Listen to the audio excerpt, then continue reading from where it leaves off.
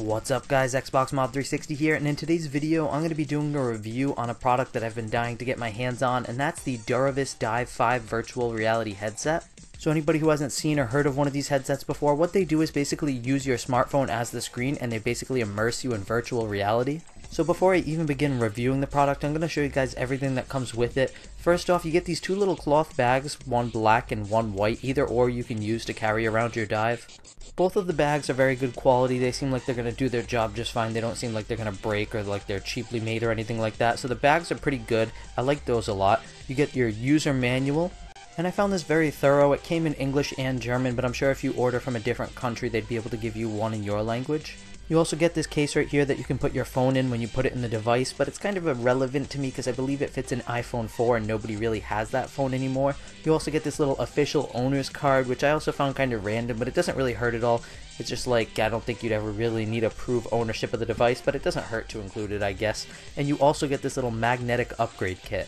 So this magnetic upgrade kit acts as kind of an extra button for like shooter games and stuff like that. It attaches to the side of your dive, and they used to ship them separately, but now they come with all of the Dive 5s. And the last thing you're going to see when you open it up is you're going to see these two little lenses, and in the last shot I actually had them attached, but I've taken them off to show you guys them. They kind of look like little magnifying glasses. They're kind of like fisheye lens, and to put those on it's really simple. There's a little plus shaped insert inside the dive. So you just put those in there so that the part of the lens that kind of bulges out like a fish's eye would be facing towards where the screen would be. And those are the key part to this device. Those actually act as the part that kind of makes everything look 3D and makes it look like you're being surrounded, like you're actually experiencing what you're seeing on the screen. So like I said, those should only take you a minute or two to install. It's really simple stuff, and then once you have them installed, it's actually pretty simple to adjust them. You can move it further or closer to your eye, and you can move it more inwards towards your nose or further away, so you can get the perfect fit so that everything looks crystal clear to you when you're wearing the headset. And I'm just going to quickly show you guys how you would install that extra button. Like I said earlier, it kind of acts as like an extra button in games where you might have a shooting feature or something like that. Now, while I do like the button itself, the one big issue I have with it is the instructions that come with it. There's no instructions about the button anywhere in the big instruction manual. All you get is this one little piece of paper that has 4 little pictures and no words really. So I do think there is some good room for improvement there. I think they could make this a little more descriptive and maybe even explain the function of the button on this piece of paper. Because to be honest with you, anybody who purchased this device and didn't know what the magnetic upgrade kit was wouldn't know what the button does. But essentially, all you have to do to install this, it's really simple. You just take out the button from the little plastic bag, and on the back of it there's a little adhesive sticker. You're going to install the button right there on the spot that I just pointed, just like they do in the pictures. Now when you put it on there, make sure that you do not put it upside down. Put it just like they do in the pictures. I'm not sure if this would affect the function or not, but I really wouldn't risk it.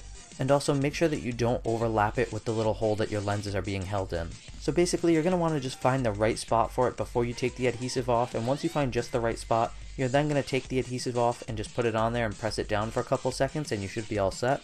You are only going to have one really good try with this. If you peel it off and do it again, it won't stick as well as it did the first time, so you really should just be careful and do it right the first time. But once it's on there, you're all set. You don't need to worry about it falling off or anything like that. I think it looks pretty good too. I don't think it looks bad on there at all. And like I said earlier, they are now shipping these with all of the Dive 5s. But besides that little instruction kit, I do like the magnetic upgrade kit a lot. So opening this device up to put your phone in is pretty simple. You just pull back on this part right here where there's that little tab on the top. And inside this device you're going to see the little divider in between the eyes. That's the part that you're going to want to line your phone up perfectly with when you put your phone inside the device. So to start off, you're just going to download any of the virtual reality apps off of their website. I would suggest starting with the roller coaster one. That's a really good introduction, but I'll give you guys a link to all of those in the description. So you're going to come to this screen right here where it has a little line dividing your screen in half. And all you guys are going to do is basically try to align that line on your screen with the little divider that separates the two eyes, and that's how you're going to get the best viewing experience. So personally, I think the best way to do this is to lay your phone down on the part of the dive that folds downwards, and then you're just going to line it up perfectly with that divider, and once you think you have it lined up pretty good, you can then just fold it back up and close it. And they put so much padding around the area that holds your phone that it really holds it in place and it doesn't damage it at all, so you don't have to worry about it falling out or getting scratched up or anything like that. So once you have your phone secured in there, you're then just going to hit the little play button on the screen, but before you do that, you might want to kind of put it up against your face and adjust those lenses so that they look perfect and clear.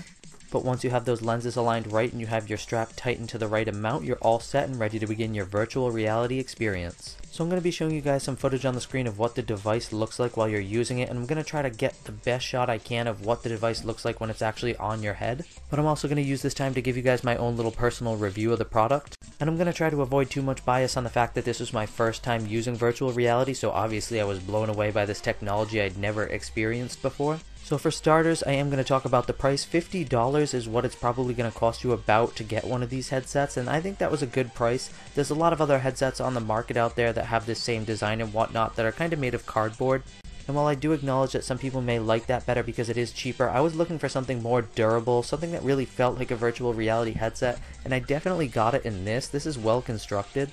I mean, the plastic they use is definitely far from top grade, but it is good enough for me. It didn't break on me at all, and I've been using it for about a month now, so I did like the construction of it. I've been using it a lot too. I've been using it pretty rigorously. I've been letting friends use it. None of the plastic parts have broken at all on me, so it's passed that test so far. And they do offer a lot of apps that you can use with this. There's not just riding roller coasters. You can actually play games or you can walk around and stuff like that. And for anybody who doesn't realize how this works, while you are kind of in a 3D setting where it looks like not just a 2D screen but kind of more than that, you're also able to turn your head around and it turns with you. So it's a really cool experience for anybody who hasn't tried it. I would definitely suggest trying it out.